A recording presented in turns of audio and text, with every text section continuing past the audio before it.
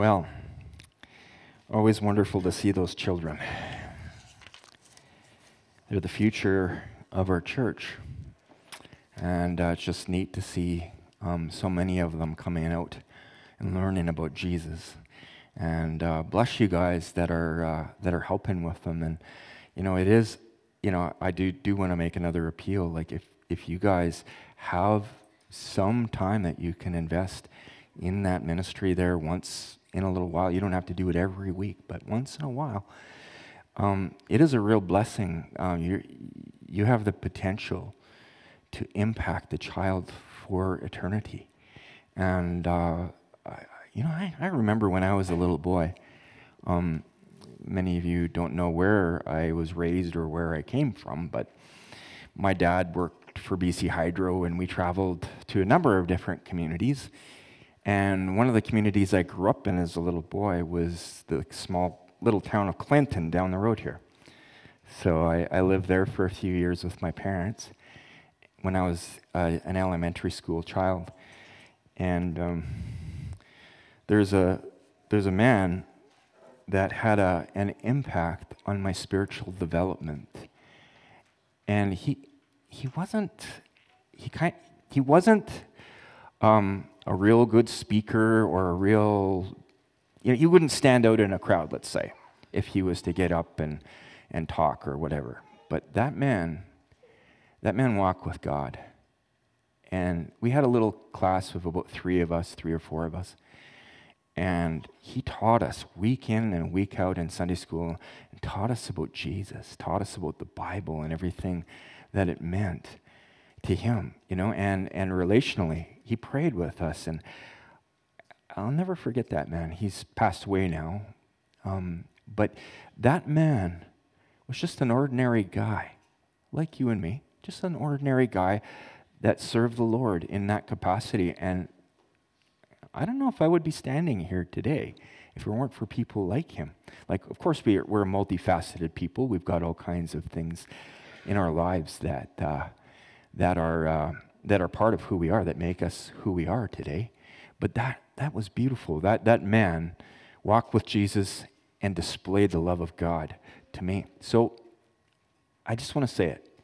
If you can possibly think about it from those terms, you might think, I don't know what to say to kids. They're so energetic or whatever. I mean, yes, but that lasting impact can make a difference in the future of the church. God's people, we all work together. Amen. So when Jeremy calls for extra help out there, it's because we need it. We need a couple extra people just to say, yeah, we'll be part of it, even if it's just once in a while. Anyway, I digress. Back to where we're going this morning. We've started a new series in the book of 1 Thessalonians. And this morning, we're going to continue where we left off. And last week, I spoke on 1 Thessalonians chapter 1. And today, we're going to go into 1 Thessalonians chapter 2.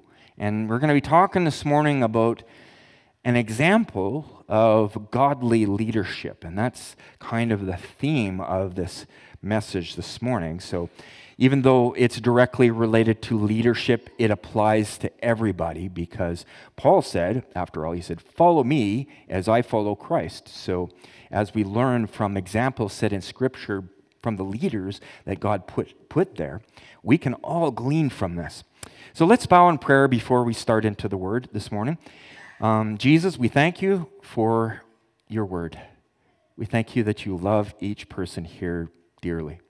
And God, we pray that your Holy Spirit, God, would just minister to the need and minister to the hearts of the people through what we discuss in the Bible today.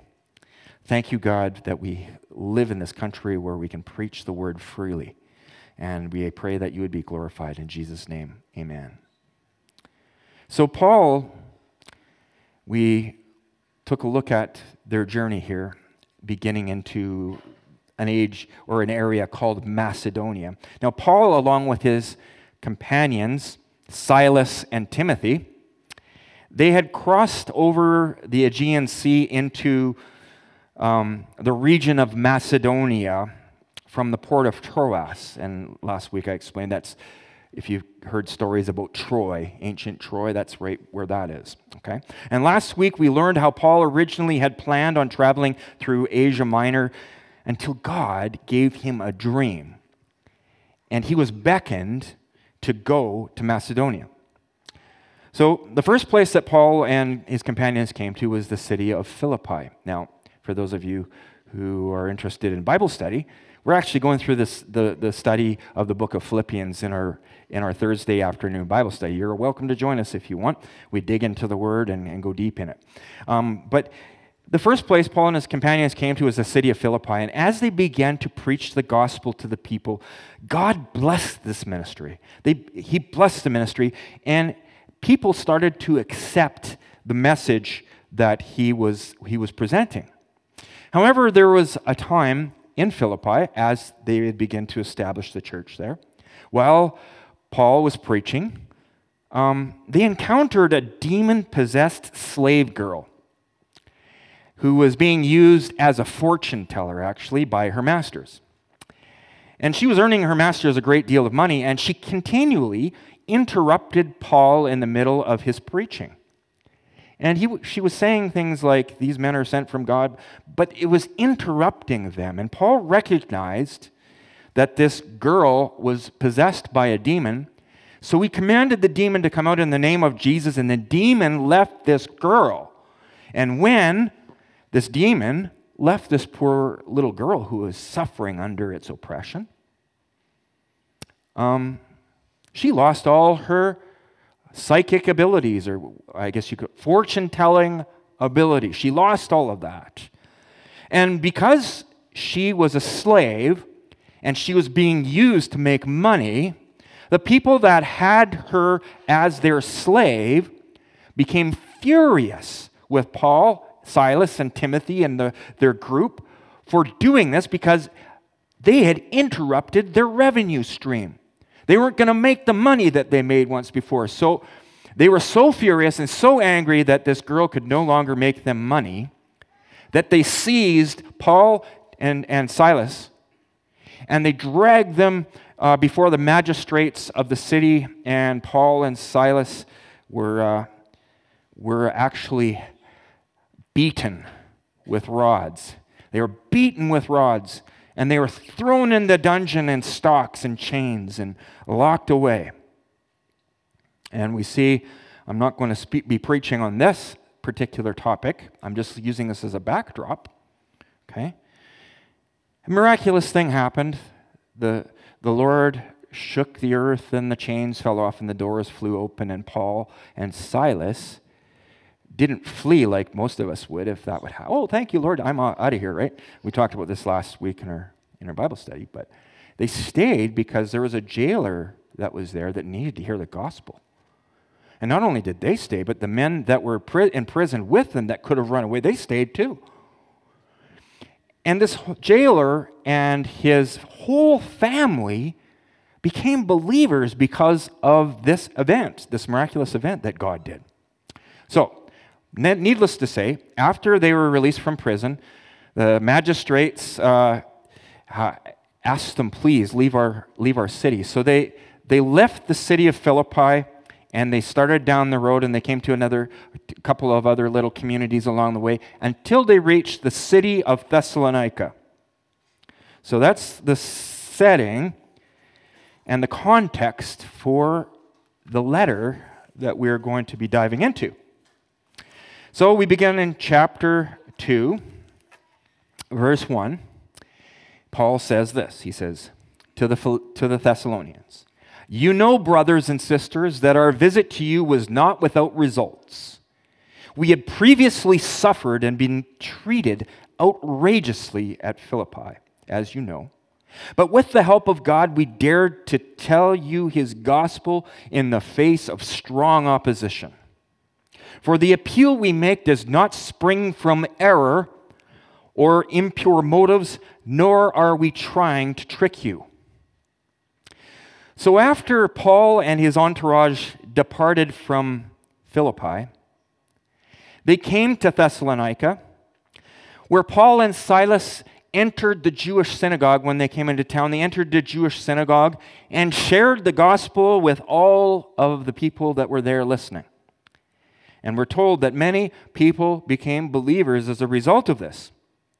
However, there was not a uniform acceptance of the message. There were some people in the synagogue that did not believe. They chose not to believe.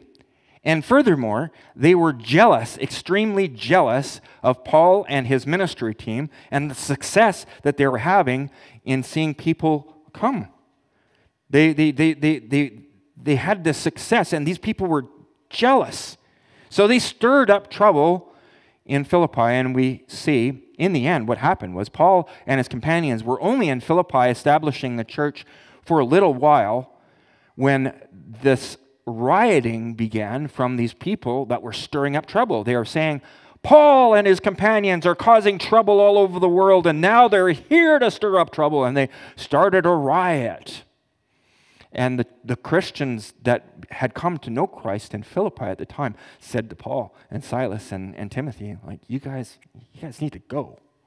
Like, this is getting pretty intense here, so you need to leave. And they did.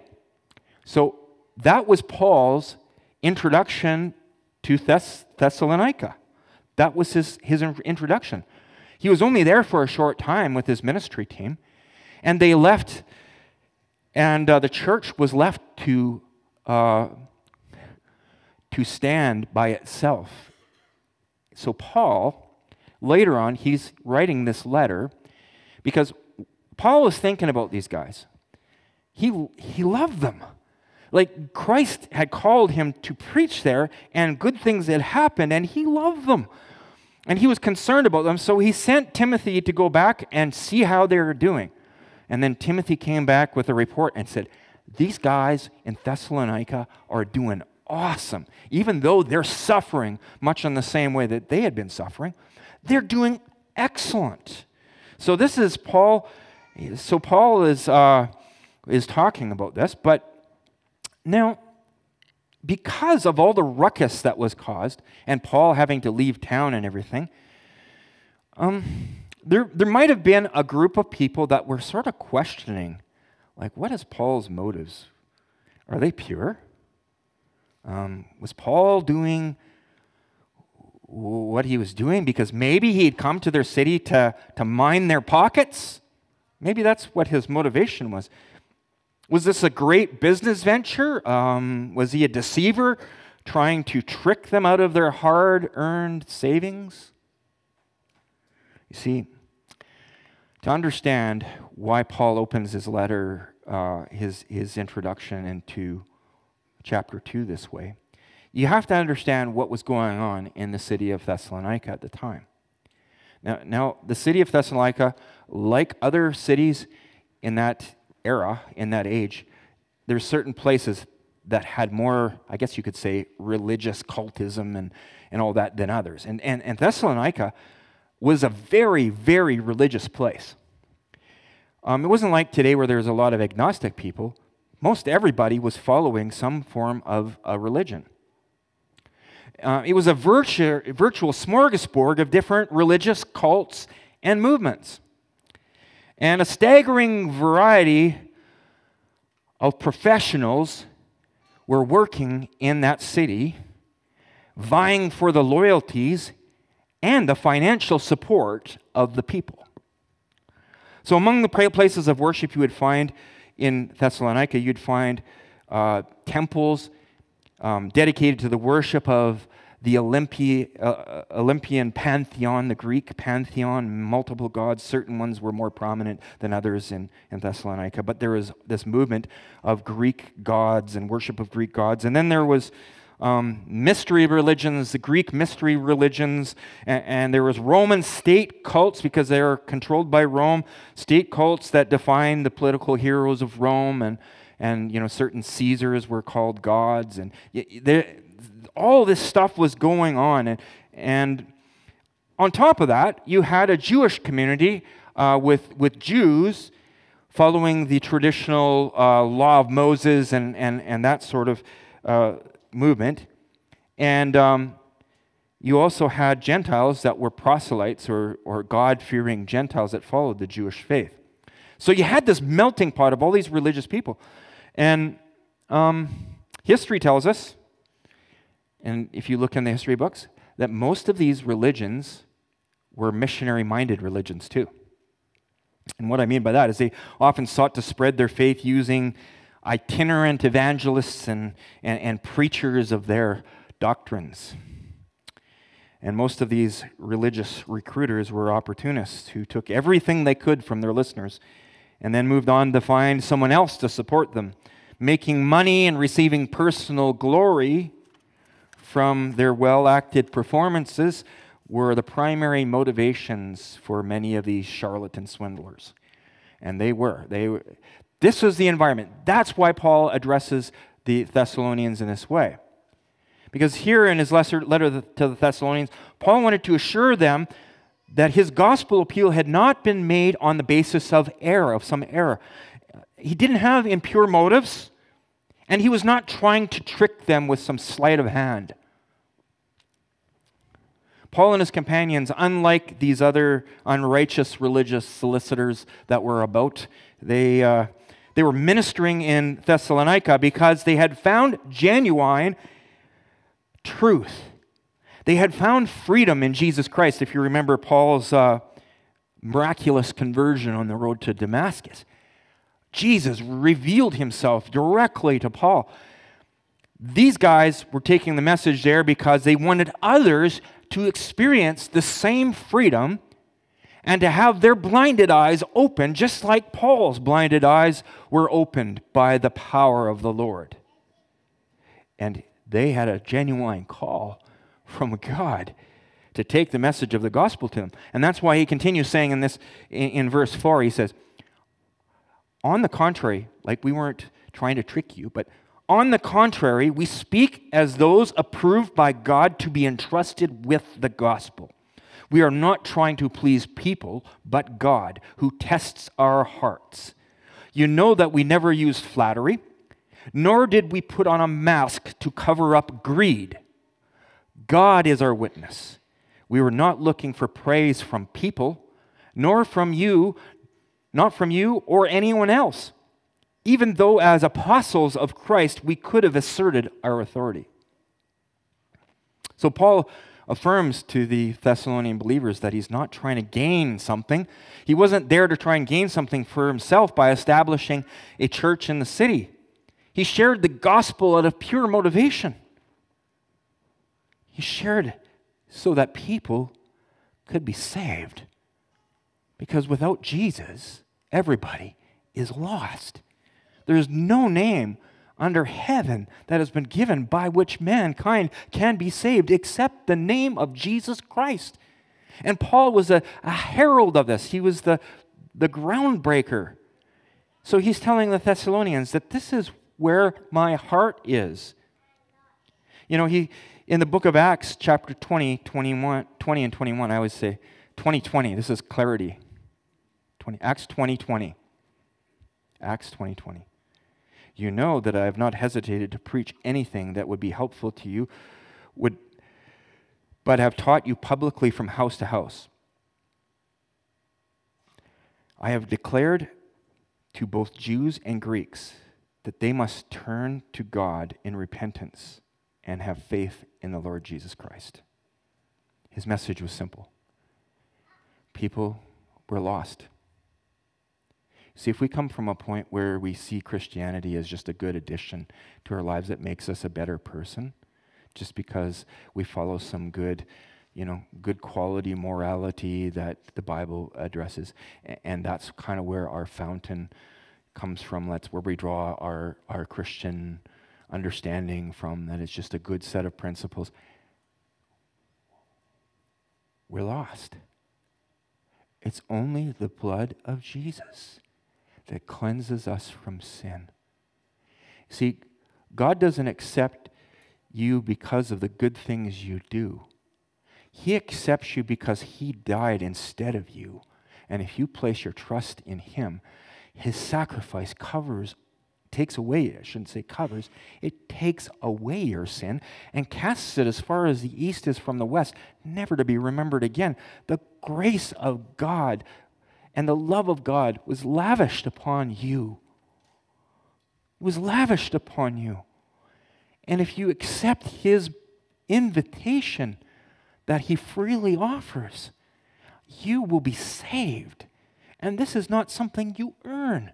It's not something, the message that Paul was preaching here was that you must turn to God in repentance. If you see that Jesus is who he says he is, and he says that he is the great I am, God in the flesh, the sacrifice that paid for your sin, that if you trust in him, you will be saved. If that's what you come to, then it doesn't matter what bad things you've done in your life. God can take that and cleanse you and wash you clean. And that's the gospel. You come to him as broken. And you come to him and saying, I don't know what to do with my life. I don't know how to change. So many people don't come to church because they say, I'm not good enough to come to church. I can't change myself enough so that I can fit in there. I have these things and I can't. I can't, or I don't want to change the things that are hanging on me. So, and sometimes, in churches, we've kind of almost encouraged this culture of people. You must be good, upstanding citizens before you can come to church.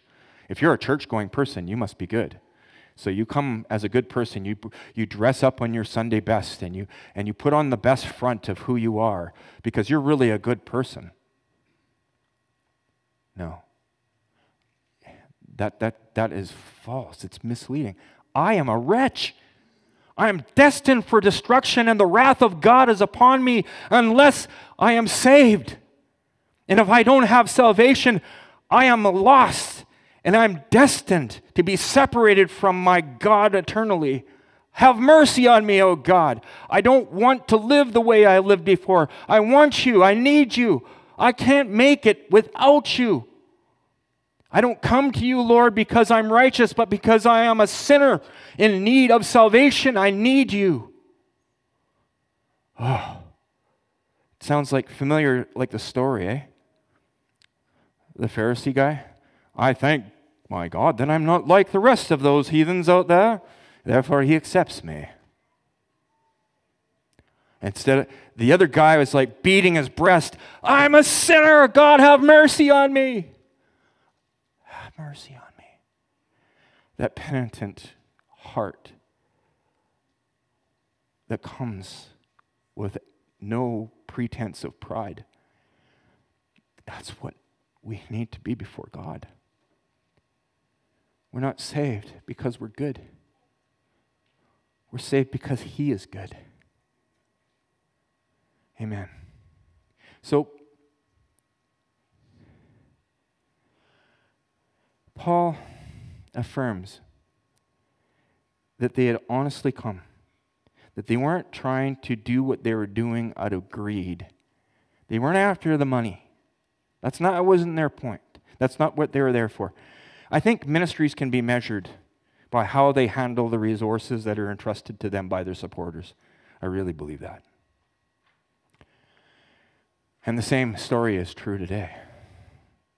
See, there's preachers and itinerant evangelists out there masking their intentions to garner support from the people so that they can mine their pockets and they can live lavish lifestyles for themselves.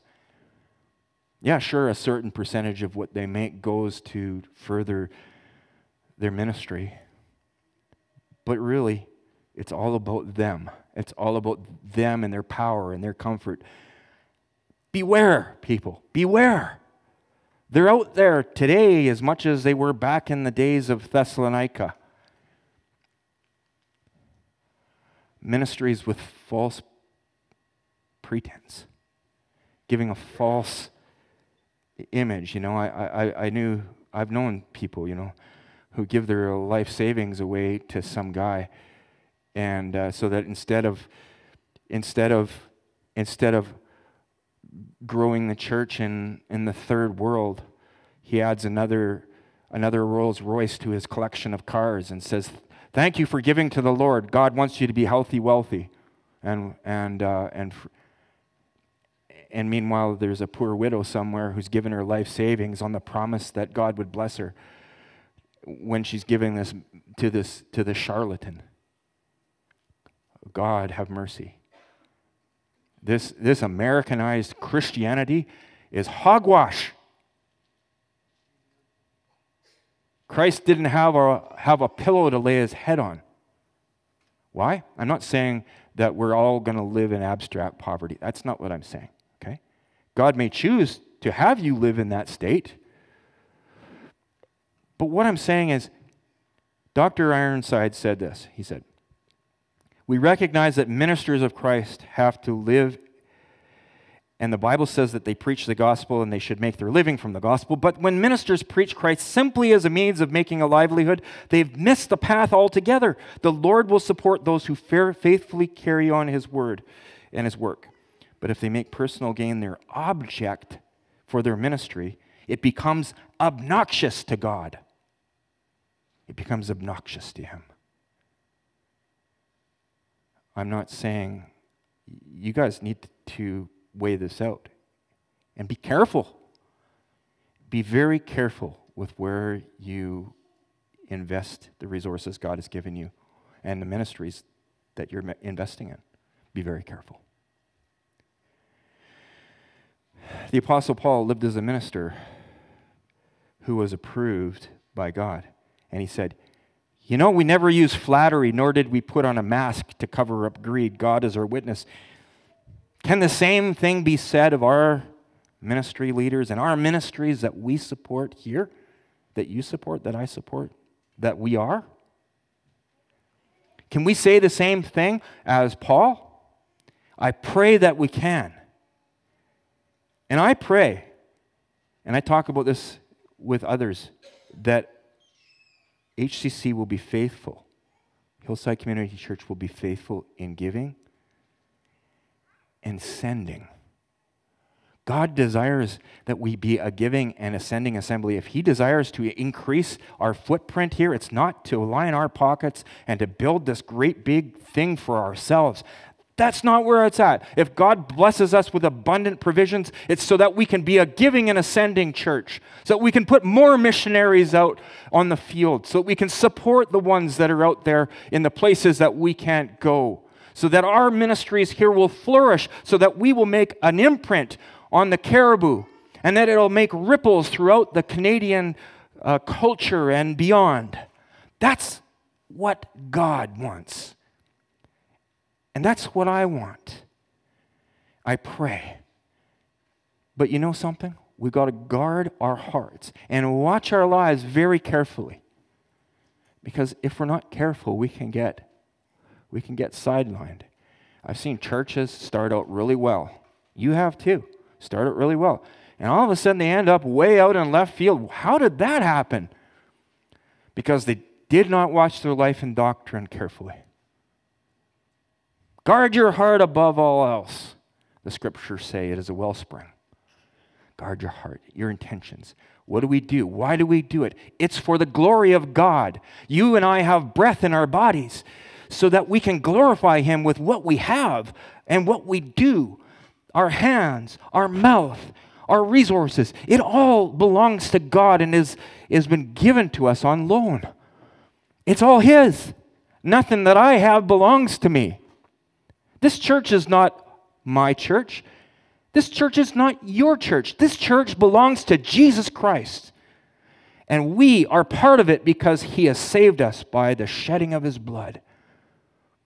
And he's called us to himself to participate with him in his good work. And his good work is to see the gospel go to the ends of the earth so that all men might see that Jesus Christ is God.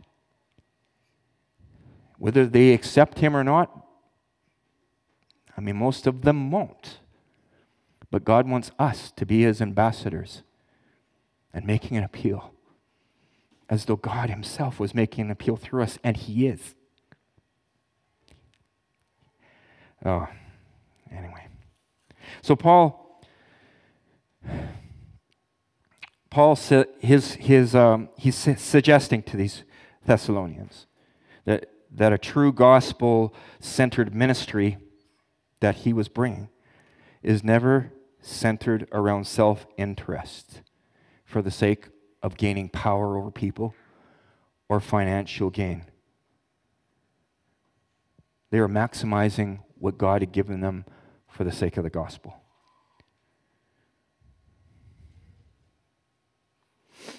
And he's basically, what he's doing by saying this is like, the true saints of Christ are not like those charlatans of those other religions in Thessalonica who are trying to mine you, who are manipulating you for their own gain. We treated you the way that Christ wanted us to treat you. And how does he say? How did Paul and his group of ministers that were with him treat these believers in Thessalonica? He says, continuing in verse 7, he says, instead, they weren't greedy. Instead, we are like young children among you. Just as a nursing mother cares for her children, so we cared for you.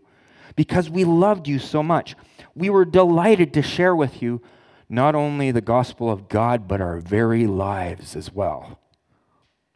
So he suggests to the Thessalonians that he and his team, they approached the Thessalonian church, the people, like a little child. See, what he's trying to say here is they weren't masking some ulterior motive for coming to them. Young children, you know, the little ones, they present themselves just as they are, right? When they're hungry, you know it.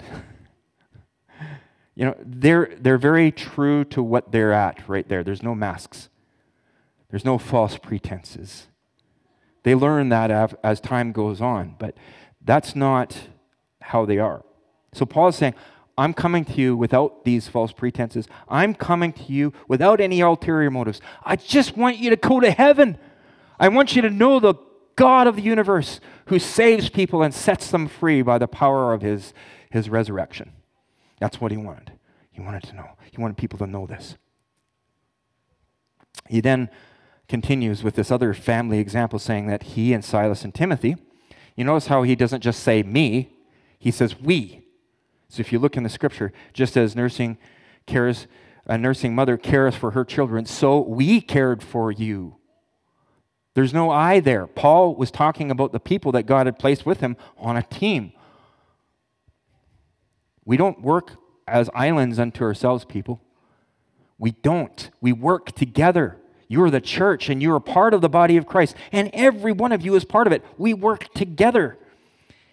And in this case, all of them, okay, they treated this new church in the same way that a mother cares for her newborn children.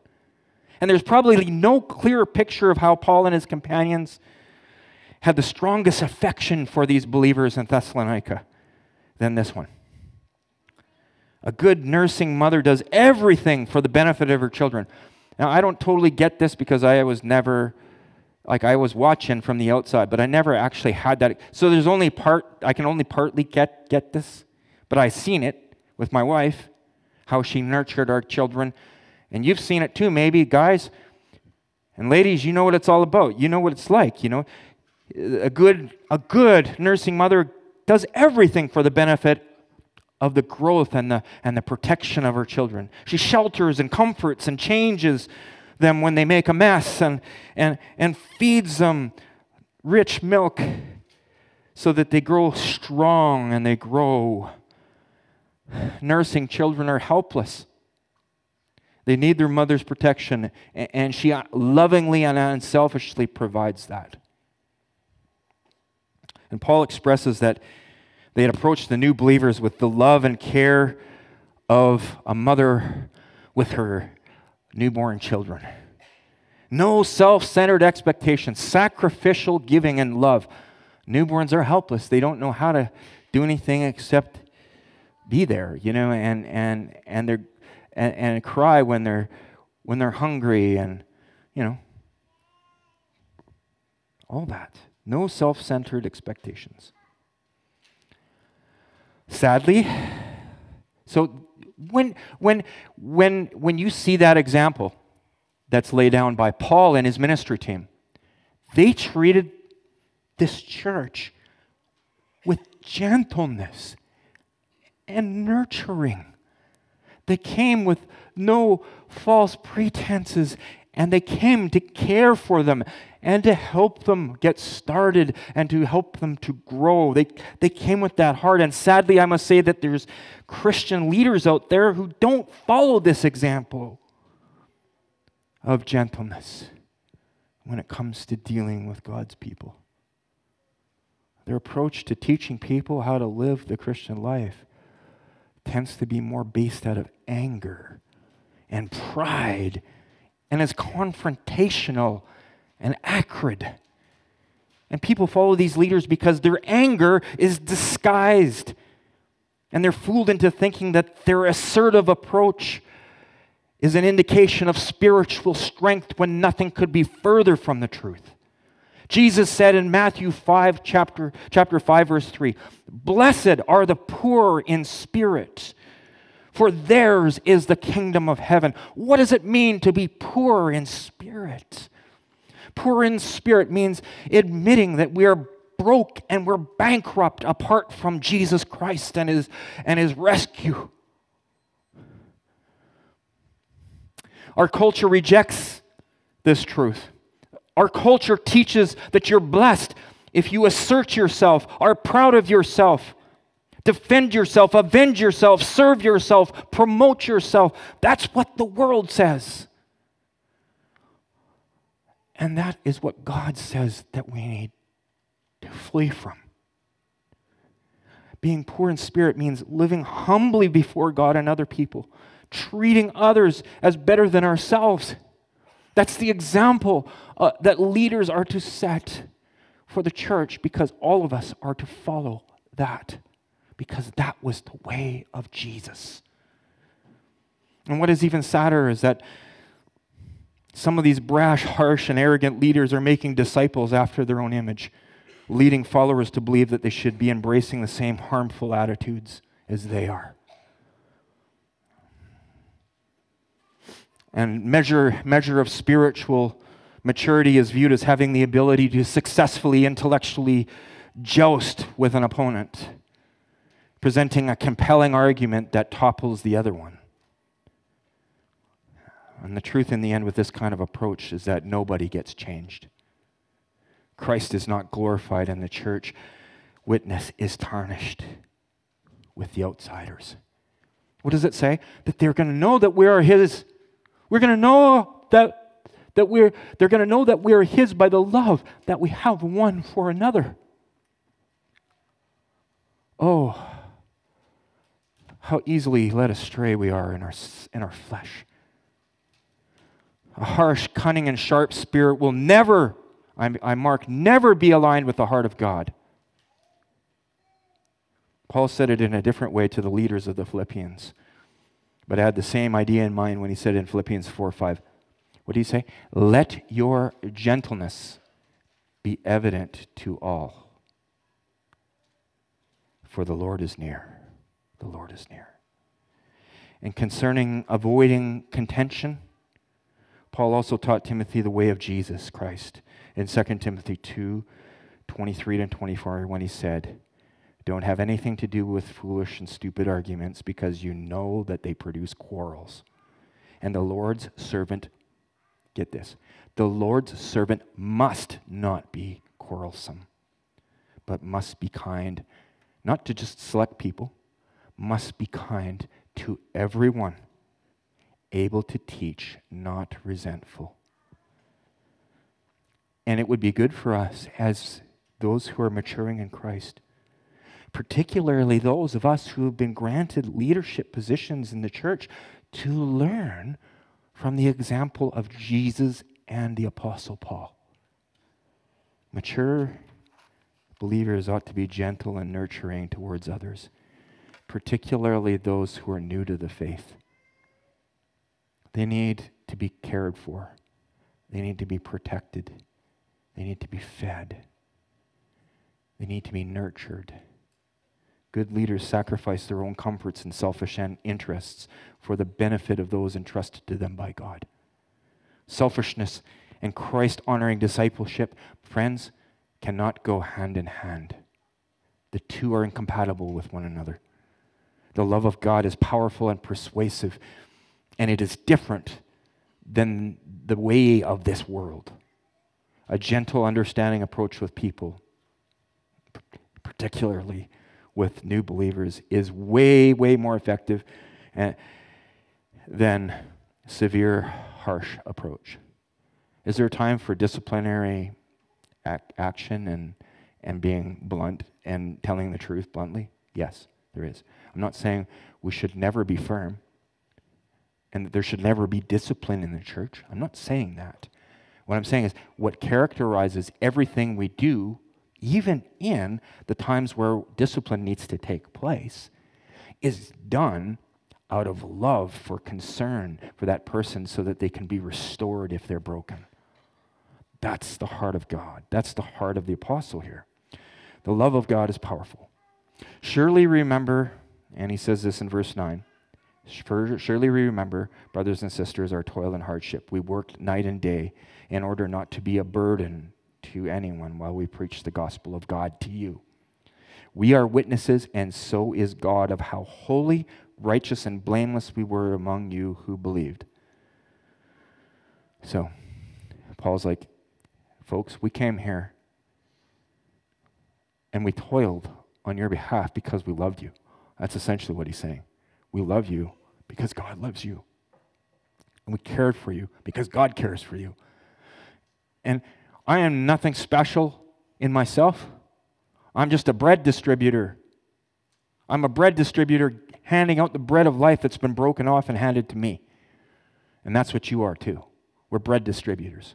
The bread of life was given to us by Christ. He's the one that blessed it and said, take this out to the multitudes. Break it off, pass it on, break it off, pass it on, break it off, pass it on. That's what we are. And finally, in verses 11 and 12, Paul brings another family example, and he says, for you know that we dealt with each other, we know that we dealt with each of you as a father deals with his children, encouraging, comforting, and urging you to live lives worthy of God who calls you into his kingdom and his glory. Not everybody has a positive example of a father like that. So I would say that what Paul is saying is that this is a good example of a father, how a father is supposed to act as far as God's calling upon him. Just as the mother is to be nurturing, the father is to be encouraging, comforting, and motivating to his children. So the apostle approaches the church stating that he came to them with this fatherly heart as well, encouraging them, comforting them, motivating them to live lives worthy of God. That's what the gospel encourages us to do. Live your life in a manner that's worthy of the gospel. Why? Because you're not under law, but you're under grace. So live it. Live as though you've been set free, because you have been. If you see yourself as failing under the law, and I can't measure up, guess what? That attitude sinks into you. If you look at yourself as a sinner that has been saved by grace through faith in Jesus Christ, and that old things are passed away, that you're forgiven, that you are a child of the King of Kings and Lord of Lords, you love him. You love him and you want to serve him and you want to be holy even as he is holy, because it brings you delight to be like your daddy. And that's what God's calling us to be. And that's what Paul's saying, I'm doing with you guys. This is the example for us to follow. How do we treat our brethren? How do we treat younger believers in Christ? That's the question. Paul encouraged the Thessalonians. You see, because children need encouragement, don't they? They need encouragement. Endurance, tenacity, and such are not always the core traits in our children. Generally, their endurance isn't very much, and they lose focus. They lose their attention isn't on things for very long. It's a core character trait of Christians that are young too. Paul encourages those who are mature in the faith to bring encouragement to those younger believers, to comfort them when you see that they're going through a hard time. Why do we come to church? There's two reasons. And one of them is not so that we can get blessed. If you come here this morning saying, I came here just to get blessed, you've come here for the wrong reason. We don't come here to get blessed. We come here to bless the Lord because He is worthy. And we come here to edify and to build up other people. That's why we come to church. And in the process, we will be blessed far beyond our ability to contain it. Because God is just like that. You can't outgive the Lord. When you come to Him with the right heart, He floods you with blessings that you can't even contain. Sometimes He gives you things that you never imagined that He would give you as a blessing. Why? Because He loves you. You don't come with that expectation. It's like, sometimes I've been in the past, God's kind of like the Santa Claus in the sky, like if I yank his chain this way, He's going to present good gifts to me. No, that's not it. God desires to give you good gifts because He's your Father, not Santa Claus. Santa Claus is some fictional guy that just, flies around in red pajamas and drops presents down chimneys to good little boys and good little girls who deserve it, and drops coals into their socks maybe if they don't. That's not God. God's a loving, compassionate, encouraging, comforting Father. And every child needs role models to follow, good role models. Our ultimate role model is our Father in heaven. Hallowed be thy name. But also God asks us to be imitators of Him and to be also good role models to one another. A father can be a tremendous role model. Or when he sins, a great source of discouragement to a child. So it's very careful. It's a very careful walk that we must live in the church. We must live in such a way that we honor one another, and that if we do make an error, that we are quick to repent and ask for forgiveness and make it right. But it should be our habit to build one another up and to do what's mutually beneficial for the church. Amen. And just as a father wants to be proud of his children, so the Lord wants us to grow and to learn what it is to be like Him. And that brings Him glory. And that's why He calls us constantly to a life of holiness and obedience. Amen. And I ask the worship team to come forward. Amen.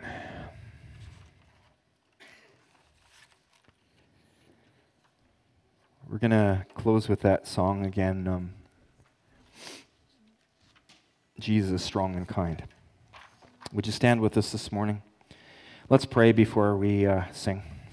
Jesus, you see each heart here today, and God, the ones that are discouraged, the ones that are feeling beat up, God, I just pray that you would help them to see how much you love them, Lord, and God, help us as brothers and sisters to recognize when someone needs encouragement and strengthening, and help us, God, to be gentle with one another and to pray for one another. And God, we pray that our hearts would reflect your gentleness and your goodness and your kindness, God, to others around us. And Lord, we give you praise this morning because of who you are. Thank you for being such a good Father. Thank you for teaching us. Thank you for nurturing us like a mother nurtures her children, and for just being who you are, Lord. And thank you for the example of the Apostle Paul that's given to us in Thessalonians. We pray that you would help each person here today to go and have a blessed day, and that your grace and peace would be multiplied to them.